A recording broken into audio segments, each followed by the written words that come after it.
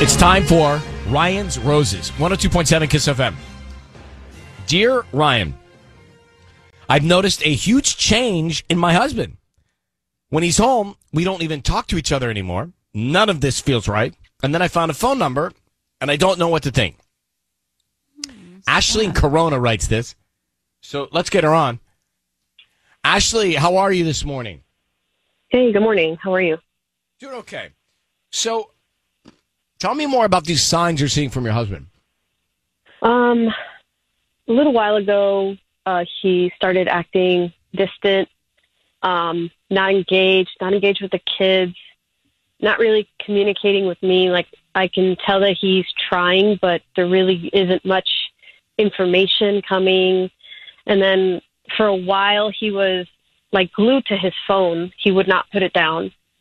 And then a couple weeks ago, he started hiding it in places. Like, I would find it in random drawers in the kitchen, the bathroom drawer, underneath his pillow in our bedroom. His phone? Well, yeah, what was he hiding? His phone, yeah. I don't know. I have no idea. But, well, his physical phone was in the drawers and with the ringer that's off. Weird. And it's super weird, just like from one extreme to the other. And then, this has me all worried. And then the other day I was cleaning the bedroom, and I went to the night table, and I was just kind of organizing, and I found this piece of paper on it, kind of like just a ripped tiny piece of paper with a name and a phone number and nothing else. And ever since then, it's been in my head, that he might be cheating on me with this person whose number this is, Did you call the number? No, I haven't called the number. I didn't look into it too much. I put it back in. I tried to get it out of my head, thinking my husband would never do that. Yeah.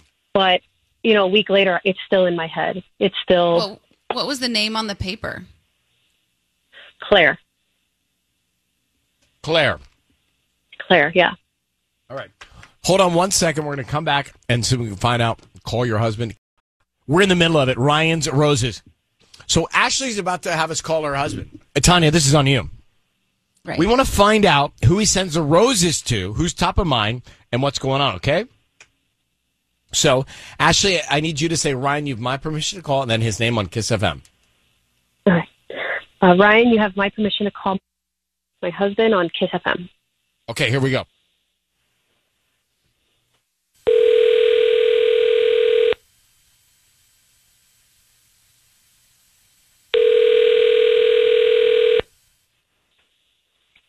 Hello?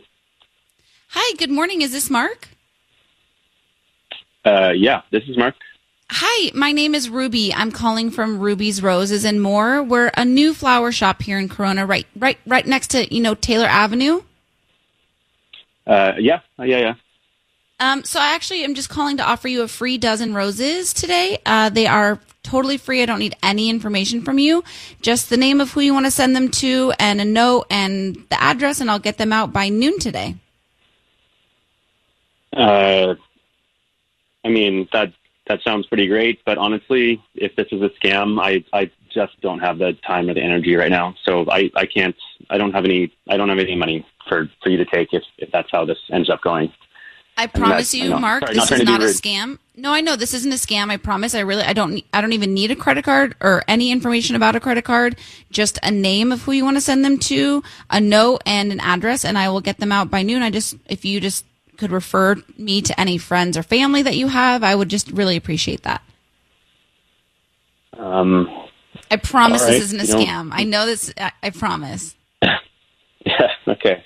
Yeah. As long as you don't need any financial information, that sounds cool. That would be great. Sure. Nothing. Okay, great. Okay, So cool. Let's start out with the note. Who do you want to send them to? Let's send them to my wife, Ashley. Ashley. Okay, and what do you want to put on the note? How about always on my mind? That's sweet. That is sweet. I'm sorry. It's Ryan Seacrest. Your voice is being broadcast on the radio. Ashley is on the phone as well. Ashley? Hey, babe. Hi. So, yeah, why don't you tell him why we're all together, Ashley? Well, I've just been concerned. Babe, like, you haven't been yourself lately. You've been so distant. Your behavior's been off. And the other day I found a note in your nightstand, and it just got me worried that there may be somebody else in your life. And so I called and I arranged for this. To happen, to see if there was somebody else you would send the roses to. And I'm relieved that you sent them to me. I'm not gonna lie, but I'm still very worried. Okay. About what's going on. Wow, this is the direction you wanted it to take. We're on the radio. This is not ideal. I think it would be cool to maybe talk with you, not in front of people, or I don't know. This just feels a little. No, we're fine. We're comfortable. I mean, look. Like, bottom line is, I'm not cheating, babe. It's so not the case. It's not even close. All right. You can trust that. Okay, so I think, Ashley, we've done what we can. It sounds like you guys are okay, right? I mean, I got to know, like, who is Claire? Who is the person that I found a piece of paper in your nightstand? The name was Claire and a phone number. Who, you know what I mean? Like, that's Ashley. Suspect. Ashley, that's a that's a number to a therapist that my buddy gave me, and I forgot all about it. I probably should have gone, but that's look. I am I'm not cheating, but I am. I guess I'm struggling a little bit. I don't know. I feel like I'm kind of not. I don't know, living up to things right now. My job isn't great, as you know. My birthday hit me pretty hard. The kids are getting older and more independent, and I don't know. I feel kind of like a loser lately. So I just sort of feel down, I guess. I'm sorry if I've been distant, honestly.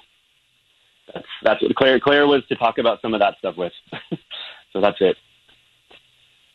I mean, that's a relief. I'm not gonna lie, that's a relief. But at the same time, like, we're a unit. We have to talk about these things when you're struggling, when you're, down on yourself. Like, you don't have to carry that weight alone. Like, we're a partnership, and you should never, ever suffer in silence. Like, I've been there, and you didn't want me to do that. Like, so. No, I know, but I supported you guys. I want to give you guys the best life, and I just feel like I'm kind of, it's like everyone else is doing great, and I'm sort of not. But you do give us the best life. Like, besides this funk that you're in right now, you provide such a wonderful life for us. You're an amazing father. You're an amazing husband. Like, I don't want you to feel like you have to go through this alone, and I want you to talk to me. I'm your wife. Like, I want to be there. I want to hear what's going through your mind, and I want to help you get through it. Help you find a new job if that's what you want. Support you and be your other half, but you can't push me out and act weird and not engage with the kids. And, like, that is concerning to me still, even though I'm relieved that you sent me the flowers. Like, I'm still worried about how you've shut me out when it comes to where you're at mentally right now. I feel like I should know what's going on with you, and you should know what's going on with me. Yeah, I don't know. I just didn't want to put it on you, but it's true. That's how it should be. Well, I have enjoyed this therapy session, but we're going to let you guys go talk about this offline. Because sure. It sounds like it's getting in depth. And good luck. Thank you for reaching out, Ashley. Thank you, guys. I appreciate your help. All right. I literally thought we were on like a fly on the wall in a therapy session. That was a therapy session. Let's take Alexis. Now, Alexis heard Ryan's Rose a few minutes ago, and she's in New York. Alexis, good morning. Good morning. What did you think of that call? I feel like this kind of isn't something we've dealt with on roses before. Like, right. And I feel like, if a husband is acting weird like that, especially in this day and age, like in these weird times, we should like not be so quick to jump to conclusions, Maybe we should just give him the benefit of the doubt. I agree. I totally agree. But the problem is human nature is you jump to the worst conclusion. That's what you do. That's what we do. Right. That's what we create. Yep. And it's easier said than done, right? Than to say, don't jump to conclusions. But then when you're in the heat of the moment, you jump to conclusions. Mm-hmm. Yeah. So, take a breath and wait a minute. Yeah, exactly. Well, I mean, she did say it best that you need to communicate. They need to communicate. And I think that's really important. Mm-hmm. True. All right. Well, thank you for calling, Alexis. Thank you. Bye-bye. Bye-bye.